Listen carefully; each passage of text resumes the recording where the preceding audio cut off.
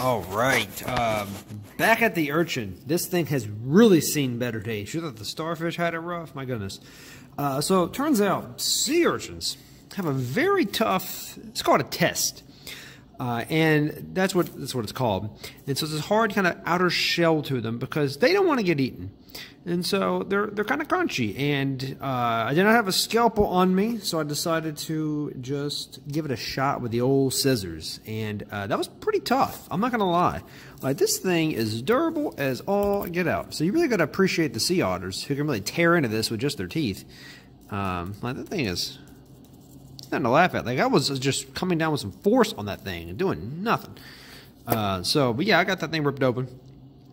This is also a little smaller, found no real gonads, but we did find some other stuff. It's kind of just a brown mess. It's kind of gross. But anyway, let's look at some stuff, right? And so the first things which, let's focus on the ever-important digestive intestinal tract.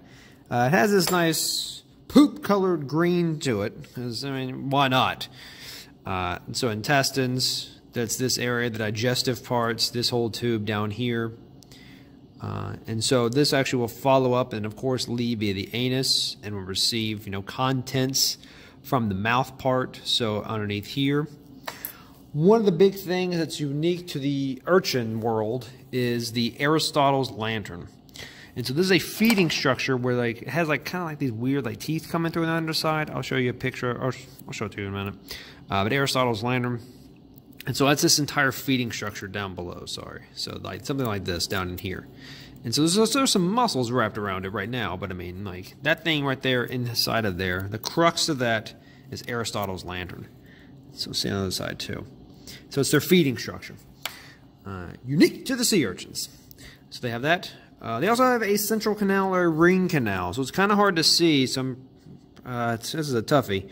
It's covered in brownness, so it's kind of hard to pick out, but the region I'm pointing to, right there, man, that's hard to see, is the central canal.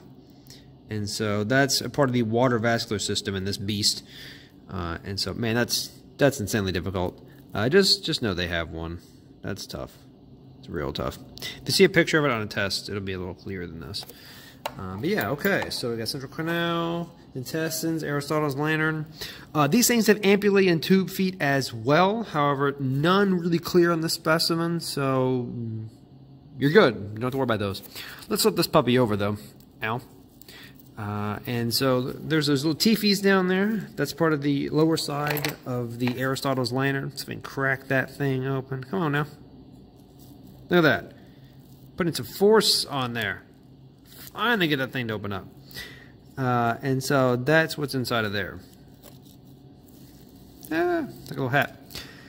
But yeah, that's that. So that's our urchin, the internal anatomy. Not much to it.